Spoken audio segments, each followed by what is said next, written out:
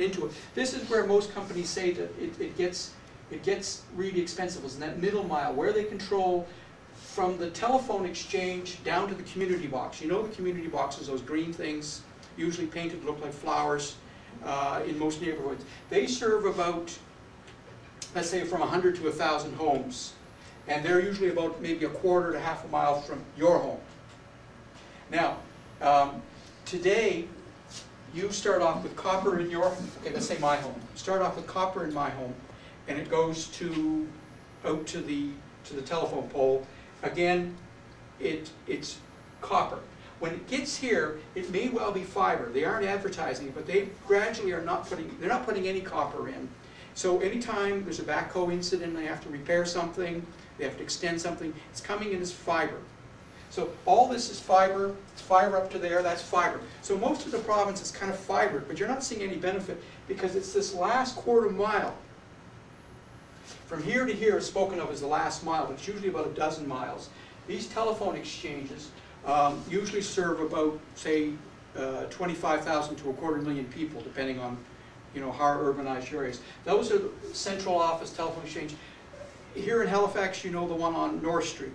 It's a large building filled with, looks like mattress frames, and it's where the real heavy money, in a sense, is. What we're interested in is this little bit here, from the community box to a person's home. If this could be fibered, we would have fiber to the home. We'd have the high speeds. It would still stay copper in our own homes. Copper wire is cheap, it's very flexible, you can throw it around. You wouldn't want to try that with fiber, you know, for the same grade. So the problem is really, from our point of view, it's right here. From the point of view of providers, the dominance is in that middle mile around those telephone exchanges, those buildings filled with very expensive routers, because that's what the telephone business is really about, and internet's no different, or cable.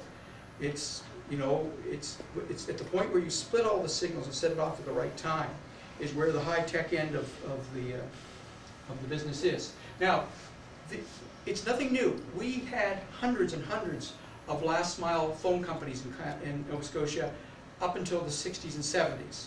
Now, this is a relatively big one. I think it has about 16 names on it. I found some with 6, and they literally ran a mile. They measured it, 1.1 mile. So they had 6 customers, 1.1 mile. They existed forever. They still do in Ontario. And then they would connect up to this thing. That fairly large building, and usually in most small towns, there was a brick building, and if you wandered inside, you'd see walls and walls of this that make clicky-clacky noises. And that was where the telephone company really had the monopoly.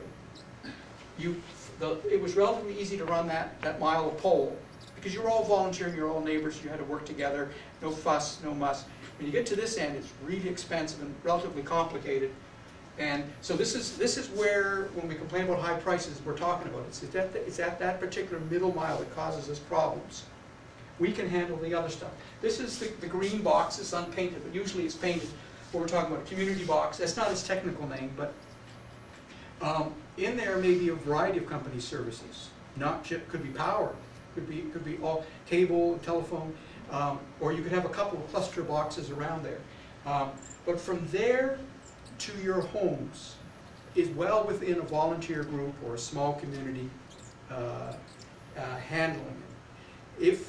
If we had small municipalities, you could see the town of Berwick perhaps running it a bit further back to a central office and running, as they do in Ontario, they may have 15,000 customers.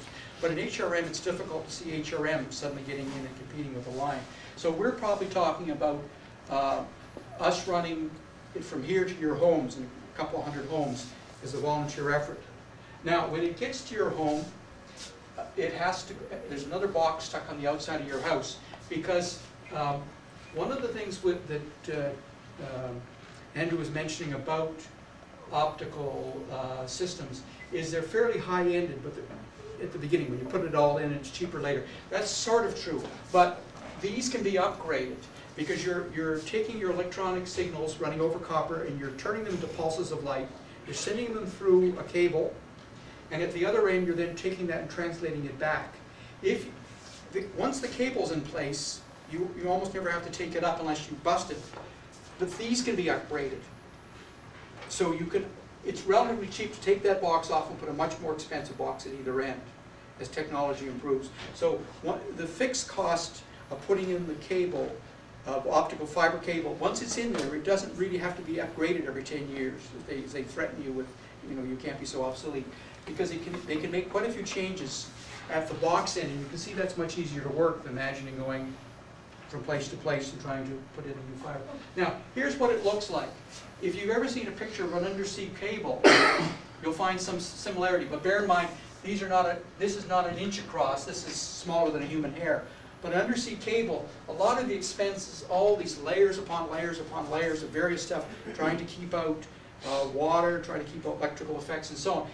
We have somewhat the same situation with fiber.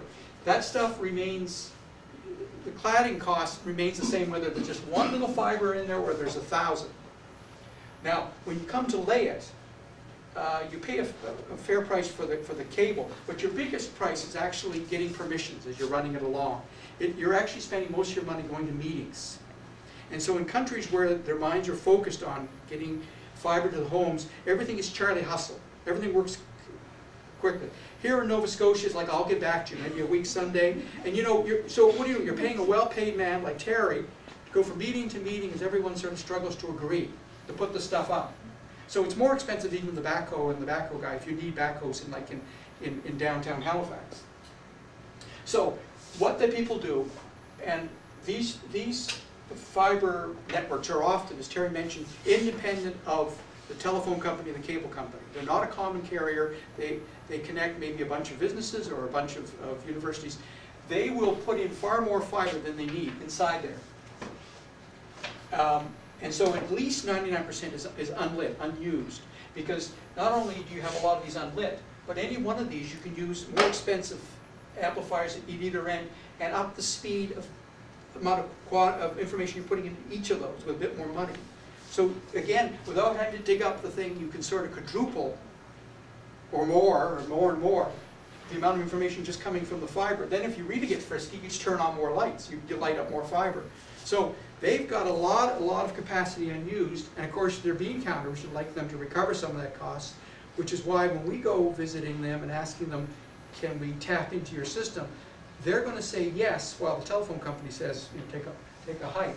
So we've been in business for 15 years. In our role we see is getting communities connected to the net. And so we're now talking about this greater Spryfield area. Now, the cost of putting fiber to the home varies. It's actually more expensive downtown Japan, because you'll hear all the telephone companies and the cable companies saying that the reason why Japan has got so much of this in is because they're so compact. That isn't necessarily so. You could probably say that the most reasonable way to get it in is putting it from telephone pole to telephone pole, utility pole, because there's far fewer permissions, there's a lot less digging, and so on. The cost of running the cable, the cost of buying the cable is a lot less than sometimes doing all that digging and not cutting things open. So don't buy into that big lie.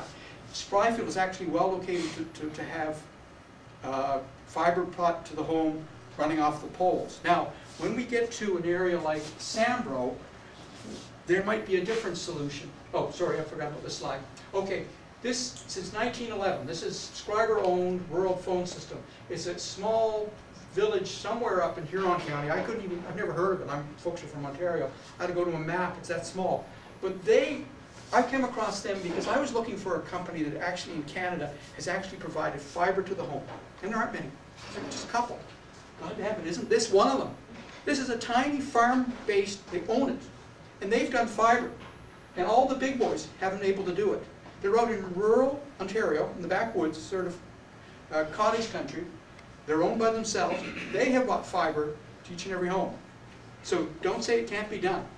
If anyone's rolling a ball uphill,